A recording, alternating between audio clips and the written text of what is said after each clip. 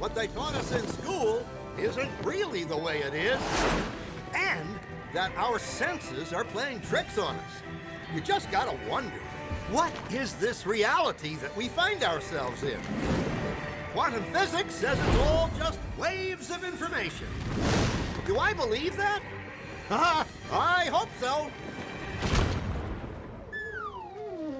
Yikes! And here we are, the granddaddy of all quantum weirdness, the infamous double slit experiment. To understand this experiment, we first need to see how particles, or little balls of matter, act. If we randomly shoot a small object, say a marble, at the screen, we see a pattern on the back wall where they went through the slit and hit. Now, if we add a second slit, we would expect to see a second band duplicated to the right. Now, let's look at waves. The waves hit the slit and radiate out, striking the back wall with the most intensity directly in line with the slit. The line of brightness on the back screen shows that intensity. This is similar to the line the marbles make. But when we add the second slit, something different happens.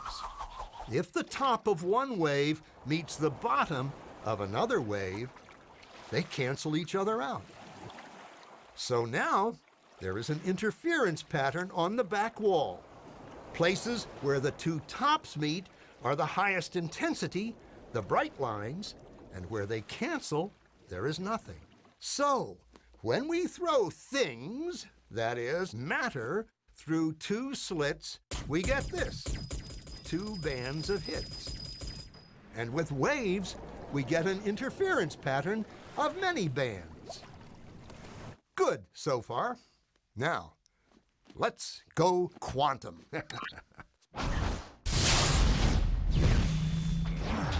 An electron is a tiny, tiny bit of matter, like a tiny marble. Let's fire a stream through one slit. It behaves just like the marble, a single band. So, if we shoot these tiny bits through two slits, we should get, like the marbles, two bands. An interference pattern. We fired electrons, tiny bits of matter, through. But we get a pattern like waves, not like little marbles. How? How could pieces of matter create an interference pattern like a wave? It doesn't make sense. But physicists are clever. They thought, maybe those little balls are bouncing off each other and creating that pattern. So they decide to shoot electrons through one at a time. There is no way they could interfere with each other. But after an hour of this, the same interference pattern is seen to emerge. The conclusion is inescapable. The single electron leaves as a particle, becomes a wave of potentials, goes through both slits, and interferes with itself to hit the wall like a particle. But mathematically, it's even stranger. It goes through both slits, and it goes through neither. And it goes through just one, and it goes through just the other. All of these possibilities are in superposition with each other. Physicists were completely baffled by this. So they decided to peek and see which slit it actually goes through.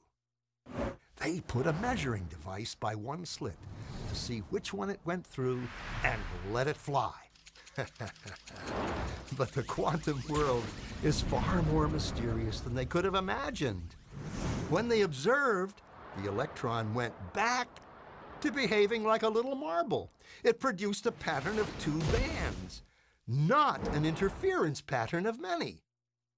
The very act of measuring or observing which slit it went through meant it only went through one, not both.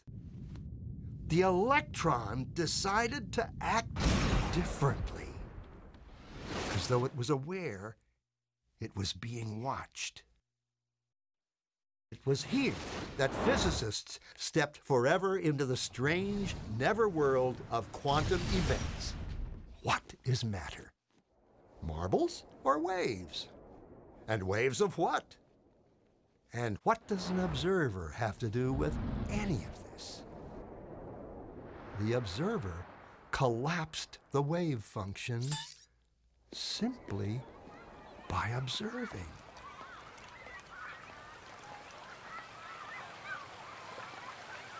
We are always the observer. But sometimes we identify with the event so much so that we even lose the aspect of the observer. That's why the materialist gets totally lost and thinks that we could do without the observer. The physics data tells us that, that an object itself is really a simplification for what we call out there. One is particularly when we're looking at atomic and subatomic particles or atomic and subatomic matter in any form. What we find is how we go to look at it, what we choose to examine it with, actually changes the properties of what we observe to be out there. Mathematics shows us clearly that the movement of objects are describable only in terms of possibilities, not the actual events that happens in our experience. Quantum physics calculates only possibilities. But if we accept this, then the question immediately comes, what chooses among these possibilities to bring the actual event of experience?